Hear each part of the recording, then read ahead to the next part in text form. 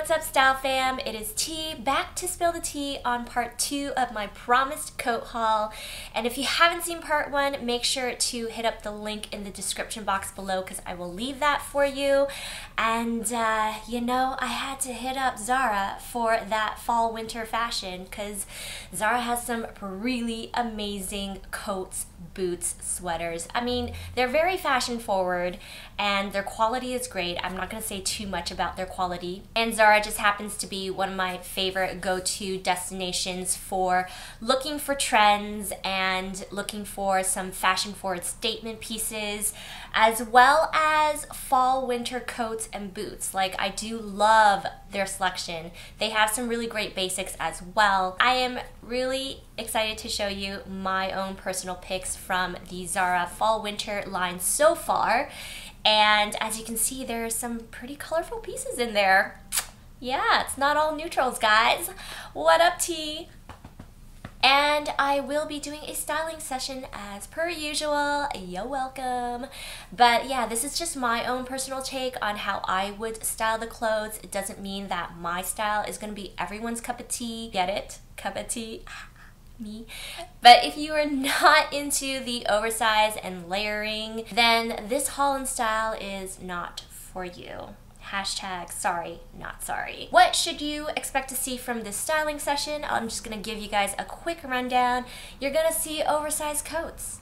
You're going to see a lot of turtlenecks. You're gonna see some color, and you're gonna see layering. Oh! And you're gonna see a lot of two-tone outfits, because I love my two-tones. So anyways, let's just get straight into the video. And starting it off with, you guessed it, a neutral light beige oversized wool coat. Again, I'm not going to say anything about their quality. Y'all already know that Zara's quality is pretty A+, but I'm going to say that their coats are pretty pricey. I mean, this guy was $219. I'm quoting Canadian prices, but I will leave US prices below, and I think US prices are gonna be just a little bit lower. This is just your perfect basic oversized light beige coat. It has the matching tonal belt with it, and it has like 2 patch pockets here in the front. There's not really much to say. This is such a me coat. I can see myself using this very, very often. It is very lightweight, so perfect for fall weather.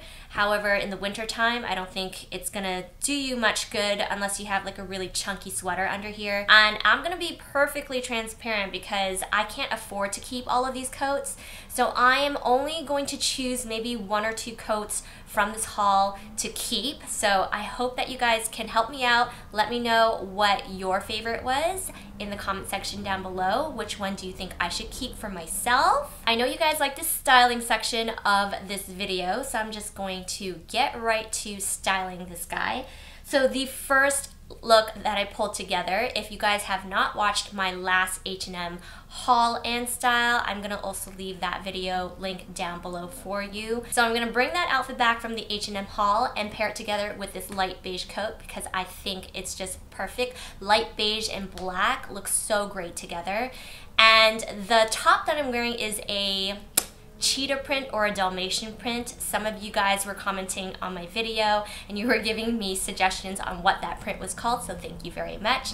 So yeah, I paired it with the Dalmatian print mock neck sheer top as well as the faux leather black pants, but I also switched up the shoes for these matching beige booties that I got. It just matched so well. Like, I love matching the tones in the outfits. I'm trying to keep things relatively simple since the top is more of a standout piece. And that last accessory that I threw on, the black bucket bag, stands out from the light beige coat. So it gives it a really nice contrast. I created a second outfit to this beige coat because why not? It literally goes with everything. So I'm just pulling all of the new pieces that I got from the H&M haul, and I'm bringing back that Camel faux leather jacket that I love so much, and I'm just layering That's all I'm doing. So I have that black turtleneck, black jeans, black booties, and then I put on the Camel faux leather jacket, and then that last extra layer with the light beige coat. I think this is a gorgeous fall layered look. It has all of your favorite fall tones in there. I love it so much. Oh my gosh, look who's got a color. So in my last coat haul, I was saying that I love blues, and I've been purchasing a lot of blues lately. Not just navy blues, I've been looking at blues like this as well. I mean, this is a freaking gorgeous blue. What do you guys think? I think this is called cerulean blue, right? Am I right? I don't know. The only reason how I know cerulean is through Devil Wears Prada. The coat has the 2-button enclosures at the front. It has 2 pockets on the side. It is oversized. It is a wool blend. It is lightweight. Again, great for fall. Not so much for the winter time if you want to just wear this coat alone. Expensive, $199. This is a gorgeous coat. I don't have anything like this in my coat closet. Should I keep this guy? I don't know. Let's go to the styling portion of this, and you guys can let me know whether you think it's worth it for me to keep him or not. Because the coat is so colorful, I just wanted to tone everything down and keep the outfit underneath very neutral. So I brought back, again, one of the outfits from the H&M haul, and it is my favorite beige outfit from there. I mean, it's just so me. I'm wearing the sweater right now, but that outfit under this, and I matched it with a Gucci purse that I had, which is also the same beige that is going on in the outfit underneath the blue coat. And you know your girl had to keep it casual with a pair of white kicks, because you know I love to be comfortable. What do you guys think of this outfit? Is it enough to keep the coat? Let's keep the conversation going, guys. I did do a second outfit to this. So what I did is another 2-tone outfit, and instead of beige, I switched it out for an all white look underneath. And then I threw on a wide black belt because I wanted to accent my waist, but it's also like another statement color to add in to this blue and white outfit. So you have the blue, the white, and then this black belt that kind of just stands out. And the outfit looks already really sophisticated, but I kept things casual with the white sneakers. Now, if you wanted to look more elegant and sophisticated, then definitely would have just put on some white heels or even black heels, because the black heels go with the black belt. This outfit is pretty bomb. I love blue and white together. And since we're talking about white, let's just talk about the next coat in the haul. This is a coat love, I think, for me, because I love white in general. So this gorgeous luxe belted winter white wool blend coat has the flappy collar here, as well as the matching tonal belt and 2 front pockets, and it is freaking gorgeous. I love this coat too. It's gonna be so hard to decide which coat I'm going to pick to stay with me. I don't know. It's just too hard. And this coat was $219. I also forgot to mention I am a size small. So if you guys were wondering what size I get in coats, size small. So yes, this is a little bit on the higher end of the price spectrum, but it is a freaking gorgeous coat. These are one of those very dressy looking coats, but you could still dress it down very easily. And that's what I did with my street style vibes. The first 2-tone outfit that I put together is just a very basic black and white one. You got your black turtleneck, your black belt, your black heel patent booties, which makes it still feel a little dressier, and then the black bucket bag. I like this outfit a lot because it's clean and simple, but it still stands out because it is a killer black and white street look. And for my next 2-tone outfit, y'all know that I had to match it with the browns because brown and white look freaking sick together. I didn't even know, but I had so many matching of the same brown. So I had the brown turtleneck, I even had the matching brown belt and matching brown booties, matching brown bag. I mean, you can't get any better than this two-tonal outfit. It's just sick. If I were to choose between the black and white outfit and this brown and white outfit, I would choose the brown and white because this screams more fall. Don't you guys think? I mean, leave me your thoughts. Let me know. Black and white outfit, brown and white outfit. I'm switching it up between neutral coats and then colored coats. So the next coat I'm going to show you is a colorful one.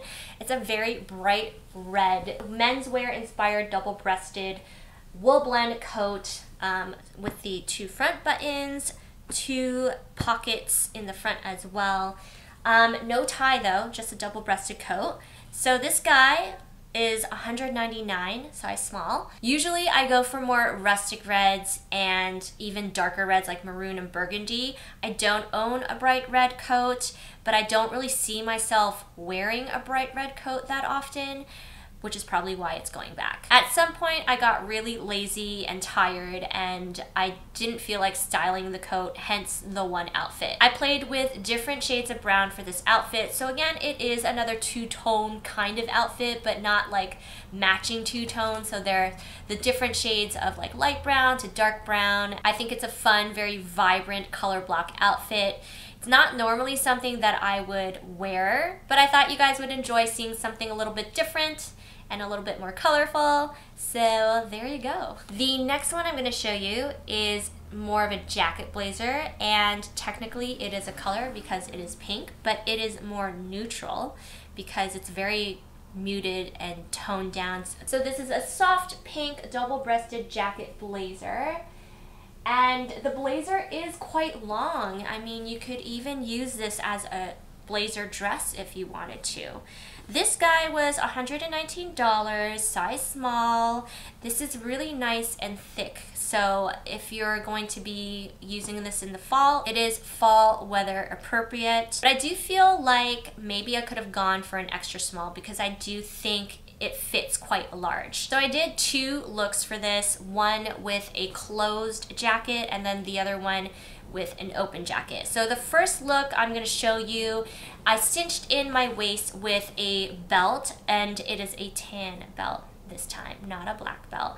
But I kept underneath all white. I think this is another great sophisticated kind of luxe look. And I matched it with these neutral booties that I have. They have this like pinkish undertone, which I thought was pretty perfect with this pink blazer. So you have a mixture of feminine and masculine in this look. So feminine being the all white underneath with the wide trousers, and then you have this masculine blush pink jacket blazer. And the second look that I put together with this jacket blazer, another two-tone outfit. I love gray and pink together. I have this like picture on Instagram which went pretty viral, and it was just matching pink and gray together. And then I also had like the pink and gray Adidas sneakers, and everyone just kind of went crazy for that outfit. So from then on, I kind of matched pink and gray a lot. So that's what I did with this outfit. I matched all charcoal kind of gray underneath, and then I had my Croc-Effect booty, which is like a grayish tone as well. And then I matched it with the blush pink menswear blazer, but I kept the blazer open. I just wanted to have a more like relaxed feel in my outfit, and yeah, that's pretty much it. We are almost done. I have 2 more coats to show you, and let's go with another color. So here is a sage green. Yeah, I said it, sage green, but it kind of looks minty green here on camera. Trench coat. And it is double-breasted. It has the matching tonal belt. It is a size small. It was $139. When I first saw this on Zara, it didn't look like this color. It looked more of like a bluish gray. I don't mind the sage green. I think it's a fantastic neutral kind of green, but I think this coat is going back because I'm not really fond of the way the coat looks when I just leave it open. It's a little too oversized and boxy, but I do love the buckle detail on the arms. I think that's a really nice unique characteristic to the coat. I teamed this with a green rib knitted top that I have, and I thought that it was perfect to match with this coat. And then I matched it with a whole bunch of other neutrals. So I have the black jeans, but I love the accent of the tan bag with my tan booties. I think this outfit has a lot of personality. Another really fun, casual, yet stylish outfit for the fall. Yeah! Last item of the haul. Y'all ready for this? Da da da boom boom boom boom boom boom boom boom boom boom boom boom boom boom. All right, let's just get to it. It is this gorgeous white belted blazer. So here's the belt. It is a silver buckle belt. And then with the 2 lapels, and it has shoulder pads, so it does have some structure. The thing about this coat for me is that the arms, I feel, is an awkward wide kind of arm. So I think this one is gonna go back. But I do love the look of this blazer. I think it is a bomb, diggity bomb.com blazer if you can pull it off. I don't know. Can I pull it off? We'll see. This guy, the sizing is extra small, small. So for an extra small, small, it's pretty damn oversized.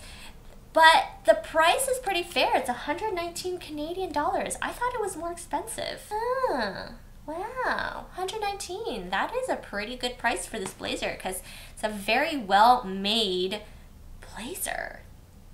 Maybe I'll keep it. Ooh, so hard, so hard. The first look that I pulled together with this blazer is a little bit sexy. I wanted to style this differently in a way that I would never kind of go out the door with, but it's certainly for a particular type of woman. So I styled it with some neutrals, obviously. I styled it with a brown turtleneck, and I styled it as a blazer dress. And then I put on some thigh-high camel booties that I also have to match the turtleneck. I was really happy that the booties and the turtleneck matched perfectly together. And I kept it very dressed up with this geometric black clutch that I have with the gold hardware. I had got it from Zara a really long time ago, so you won't be able to find it, unfortunately. But that clutch teamed with this outfit looks so cool. I don't know, what do you guys think of this outfit? Too sexy for you? Too sexy for me? I realized towards the end of styling these pieces that I never styled anything with a dress or a skirt. So for this last look, I am styling it with a white skirt. And I styled it as basically an all white outfit, but then I accented it with the black patent booties and the black geometric clutch. If you're looking for a fancy event outfit, this outfit's pretty damn fancy. Before you guys leave, don't forget to leave me a comment down below and let me know which coat you think that I should keep. I'm pretty sure I'm gonna show you guys more coats in the future, so don't be surprised if you see more coming up. I have a lot of hauls that I'm trying to get through within this month. So I'm trying to upload faster, more videos. But if you guys want to keep yourselves updated, make sure you guys are subscribed to my channel, hit that red button down below. Also give this video a big thumbs up because your girl works so hard on creating these videos for you. Thank you guys so much for watching my video, for taking the time to comment and like my video, and for all of the support that you have been giving me. You guys are so freaking amazing. I love you guys so much. So keep the positive vibes coming. I love you guys so much, and I hope to see you guys on the next. Bye!